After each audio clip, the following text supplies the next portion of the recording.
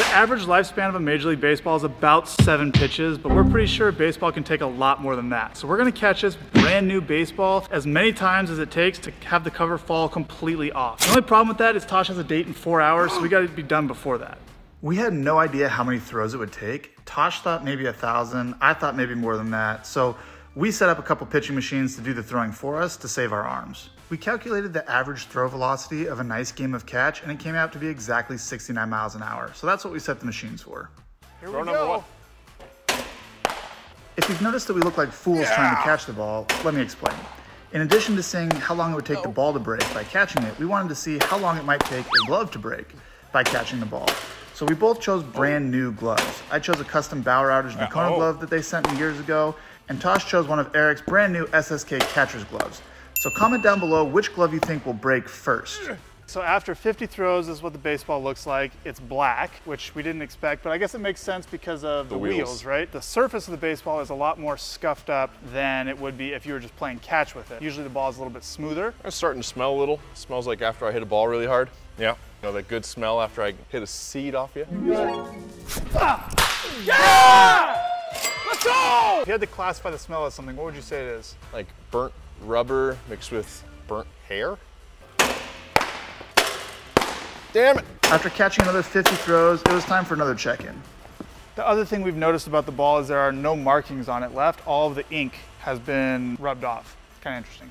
You can feel in certain parts it's getting a little like sticky. The leather seems to start degrading a little bit. So one thing I've noticed about the glove is my finger is already starting to get sensitive and swollen. So I'm gonna switch from finger in approach to a finger out approach. What do you got on the glove? It's just as stiff as when it started. I have no consistency in catching the ball. Sometimes I have to kind of suck it in. It's getting a little easier to catch, I guess. Maybe that's just wishful thinking. My fingers don't hurt, but my hands don't have much feeling, so we're good. Yeah. You guys ready? It's Friday then. Here we go. Terrible start. After 200 throws, we started to notice something. Yeah, the ball is definitely getting a little bit hotter. It's more black, smells more like burnt rubber. Ugh, that smells terrible. You can actually start seeing some of the leather starting to rip off here. It definitely has some texture to it. There's some graining to the leather. It doesn't feel smooth like the baseball did when it first came out of the package. What are you noticing? You got anything? I think I'm getting better at catching it with a stiff glove. I don't know if this is actually getting better. It feels maybe a little easier. Also, I switched to finger out of the glove and it helped a lot, but not all the way. Finger's definitely gonna get beat up on this one, my left pointer finger. I'm gonna have to figure out a way to solve that.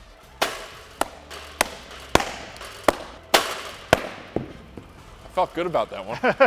I've noticed that this Nakona glove is definitely a lot more flexible, a lot easier to squeeze. I know Tosh is not feeling the same way. My forearms and hands starting to cramp up a bit. Still have no idea whether or not this is easier to close or not. It looks like it's moving a lot better. Yeah, I would say it's a little bit more broken in, but I am starting to hurt. Nope. I thought this was gonna be our first one where we didn't drop a single ball. I'll make it through 50. At one point, I will get 50 in a row. After 250 throws, we had an update on one of the gloves. A Nakona glove, out of the box, 250 throws, like perfectly usable, no problem. What do you got over here? Starting to get a little bit of a pocket here where I've been catching the ball. Closing it's getting a little bit easier. Overall, it's still really stiff, and my hand is getting even more tired. Getting a little hard to see it come out. Yeah, it's getting hard for me to see it come out of the machine too. I didn't think of that. So after 260 throws, the ball has become the exact same color as the walls of this place. So it's hard to see the ball coming out of the machines. What I have noticed about the ball though is it's the graining on the leather. It's a lot rougher. It almost feels like a piece of like a fine grit sandpaper now. No real tears or anything on the ball yet. I have noticed a couple little things on my glove. Some of those fine little stitches down there are starting to fray just a little bit. I don't think it's anything problematic, but it is interesting. I'll keep an eye on it. We're 300 throws in, what'd you notice? My hand's getting super tired, so I'm trying to catch up a little by doing this. It's not getting there, but pain. We All ready? Right, here we go, 50 in a row, starting now. After 100 more throws, we noticed something with the seams. The seams actually feel a little bit more raised, like they would hurt your fingers more if you threw with them. And because of that, I think the ball is starting to move in different directions in the air. I think in the beginning, the ball shot pretty darn straight, and there's one or two that might dart one way or the other, but it was pretty even shooting. Now it's like one goes right, one goes left, it's synced, they stay up. And I think that's because the seams relative to the leather are actually getting higher, so it's catching aerodynamic effects in the air. Tosh's glove had not been performing as well as mine, so he started celebrating every time I missed the ball. Hey, you got fuck me. you! You got me. So after 450 throws, after 500 throws, after 650 throws, we're also an hour in at 700 throws. After 750 throws, what we do have is we have a frayed seam here on this ball. We have a frayed seam right here. Oh, yeah, would you look at that? Right there. Just a tiny little guy. Tiny little guy, but that's really the first sign that we've seen since throw 250 or 300. We're at 800 now, and the first sign of change we've seen with the baseball. So starting to get a little fraying of the seams. As soon as one of these seams goes, the thing's gonna unravel really quickly. So at this point, we were still very confident Tosh was going to make his date. When we got to 1,000 throws, we decided to check in on the gloves. This part of the glove right here where the thumb is becoming increasingly flimsy. I think I've caught a couple balls on the thumb and it's kind of bent this back, but this is definitely breaking in quite a bit right here. A couple hundred more throws and we have our first major win. Yeah! We did it! We finally did it. We've been after that milestone for a while. We even tried switching gloves to see if I could do it. Unbelievable. That's devastating. 1,300 throws in. We're starting to see a little bit right here, some of the outer layer of the leather coming off. So more fraying, but safe to say that around 1,300 throws with this SSK catcher's glove, you can consider it to be broken in enough where you can catch the ball consistently, right? Would you say that's true? Generally, yeah. 1,600 throws in, we're starting to see a lot more fraying on the seams, a lot more individual seams getting frayed. None fully frayed through yet though, but definitely some texture changes on the seams, definitely some texture changes on the ball itself. The leather is very rough now. Delirium set in around the 2-hour mark. Get up, now Joe. I've been ready a long time ago. Ready to go, ready to go, ready to go from cutting now Joe. We're slowly losing our minds. We only had an hour left until Tosh's date, so we started rapid fire rounds. Around throw 2,000, we noticed another change with the ball. Quite a bit of fraying going on now on this ball right here on the seams. See this? See those two pieces of seam right here and right there, all frayed. And there's quite a bit more on the rest of the ball that you can't quite see on camera, but ball's starting to come apart. We're 2,850 throws in, and we're seeing that this seam right here is hanging on by literally a thread. So we're almost through our first seam, and then I'm hopeful that once we're through the first one, the whole thing just unravels. My confidence was short-lived. After 3 hours and 20 minutes of catching the same baseball and 3,000 throws, Tosh's date finally arrived. And that meant we had missed our deadline. At this point, 3,000 throws in, we were starting to question how many throws this would actually take. 5,000? 10,000? More? We had no idea, but we came back the next day ready to break this thing. I look forward to this ball ripping. I see you have a glove on today. Yeah, the new glove tore into my hand a little. I just didn't want to keep doing that, so I wore a glove. Everything in my glove is still intact. It looks honestly like pretty brand new still, as is Tosh's. Tosh's glove looks pretty brand new. Let's see if we can rip this cover off the baseball. After 200 throws, we have a seam that is ripped. Look at this, right there. We think we're pretty close right now to getting all the seams to start ripping and the cover to start coming off this ball. I couldn't have been more wrong. Well, it's taken another 750 throws before I noticed that another seam is about to go. So we're 4,100 throws in. Looks like we're gonna be in for a long haul here. We got a lot more throws to go. Okay, 4,300 throws in. 4,550 throws in, we finally got a second seam to break. Maybe that'll be the part that breaks apart, but it's not gonna be anytime soon. I think a couple of seams broke in Tosh's head at this point because this doesn't look safe at all. That's what 5,000 throws will do to you. 4,900 throws in, my hand is starting to wear it. We've now shifted to 2 fingers in the pinky slot, middle finger's in the ring finger slot, and the pointer finger is wrapped around all the way over here. So I'm hoping that I catch the ball kind of right in this part of the glove because my hand is hurting a little bit. Fuck. 5,200 throws in, we have 18 seams that are broken now. 2,700 balls the second day was all we could take. Staring at a singular point in the middle of 3 spinning wheels for 3 hours had created an optical illusion in my eyes, and my eyesight was starting to fail me. We thought that was pretty unsafe, and we thought about scrapping it altogether, to be honest, but we decided to press on. After 5,950 throws, the ball is starting to dance everywhere. Yeah, the ball's going everywhere. Yeah. It's like cutters, rise balls, sinkers. And then it's followed up by a dead straight, then go whoop. Yeah, there's some that are like dead straight, but then the next dead straight one will like dead straight with die, and then the next one will like have lift. It's really interesting. We have these pitching machines set to throw dead backspin balls, so the ball should be going straight every time, but it's dipping, diving, ducking, dodging. What's the other one? What's the other D of dodgeball? Dodge, yeah. It's dip, dodge, duck, dive, and dodge. Definitely some aerodynamic effects going on. The laces being torn and the ball having all sorts of rough surface. So kind of interesting, hard to catch, but pretty cool from a science perspective. And with that throw, we officially crossed the halfway mark. Thank God we didn't know that in the moment. We would have canned the whole thing. They're gonna fall in the nuts. We got a camera here for a time lapse, taking a picture of the ball in the same spot every 50 throws. So we'll be able to see the lifespan of a baseball over time. Should be pretty cool.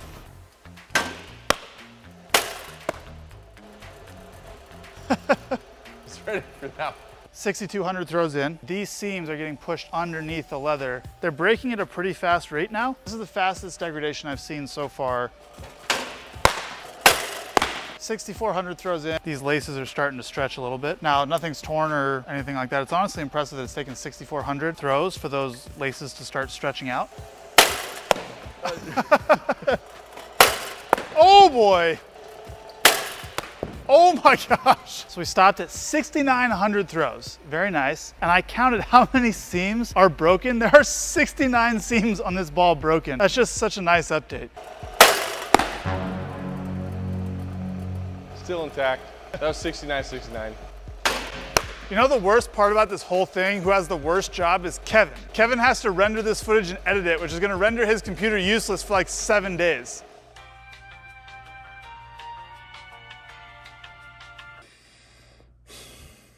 What we get, Tosh is over here, head down in the basket of baseballs. Leave me alone, trying to rest. At 7,500 throws, yeah, rest sounded pretty good to me too. So we decided to take the night and pick it up the next day. Yeah, so we're pretty close. You know you said that about 4,000 throws. As soon as one of these seams goes, once we're through the first one, the whole thing just unravels. We think we're pretty close right now. They're breaking at a pretty fast rate now. I won't ever look at a baseball the same. 8,350 throws in, we noticed the first sign of leather peeling off the ball. So this ridge right here, the direction my thumb's going, is starting to fray, and so I'm hoping that starts peeling up. And that's what we need to see this thing break. Delirium is starting to set in. Tosh is over here firing the rosin bag. Yeah. Dude, that was a good shot. That's where we're at after 8,350. That's unbelievable. At this point, the wheels kind of fell off. The shoot was taking way longer than we expected. We didn't want to move the time-lapse setup, so we'd had a desk in the middle of the training floor for like 2 weeks. Then we decided to make homemade gloves, and Tosh had a bit of an unfortunate accident that had him out for 2 months. Ooh, pain tolerance, baby. During that time, the time-lapse setup got moved, and we were pretty sure we were never actually going to finish this test. But we were too far in to not see this through, so when Tosh felt good enough to catch again, we picked it back up. But we're on throw 10,500, and we're gonna see if we can get this stupid baseball to break. The gloves have not broken, the baseball's not broken. We just want this to be over at this point. What if this is just one of those videos that takes like 3 years? I'm sorry, Kevin.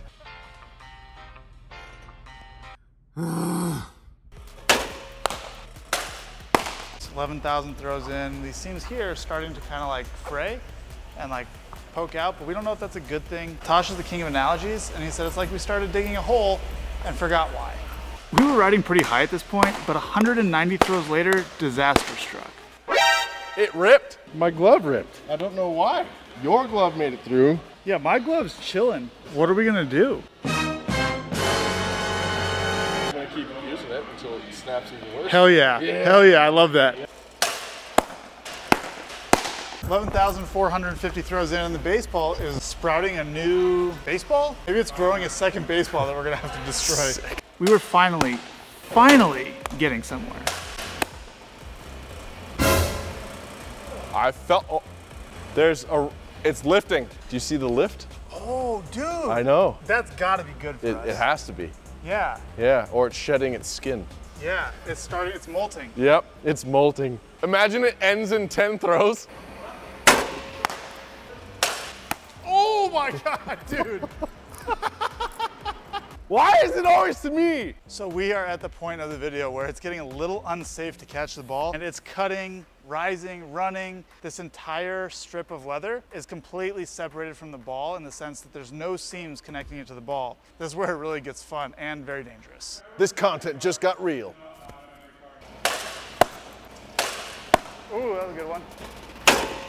Oh, did you get that one, Chelsea? Got it. Dude, that was disgusting. At this point, we set up the slow motion camera to see exactly what was going on with the ball in the air. This is our baseball right now. Tosh has figured out how to make it do things. What's your secret? Shark fin. Yeah, except that's fucked up. The challenge has become, I just don't want you to catch it. He was doing a pretty good job of that.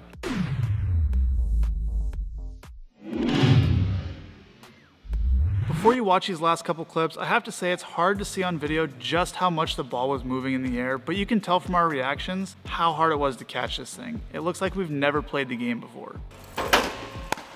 The sneak attack. What a dick. Oh, dude. That was so scary.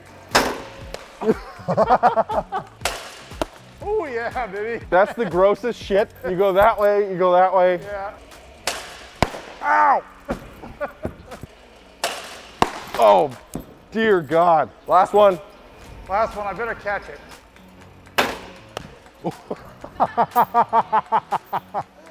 Ooh, shark fin though. Massive shark fin. And it's like at a diagonal. Yeah. Perfect spin axis. Oh no.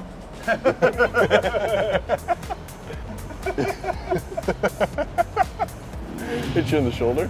No, right here. Yeah. Got me in the shoulder and then the face. So after 12,101 throws, I'm bowing out because this shit's way too dangerous. That's 15 hours at least over the course of 3 months to get to this point. That's what happens when you catch a baseball 12,100 times. The leather still isn't all the way off, but you can no longer catch it because it's way too dangerous. So hope you guys enjoyed the video.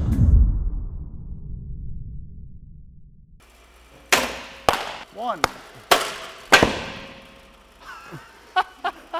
What? Did it cut the ball? Yeah, I cut the ball. So we're gonna start over.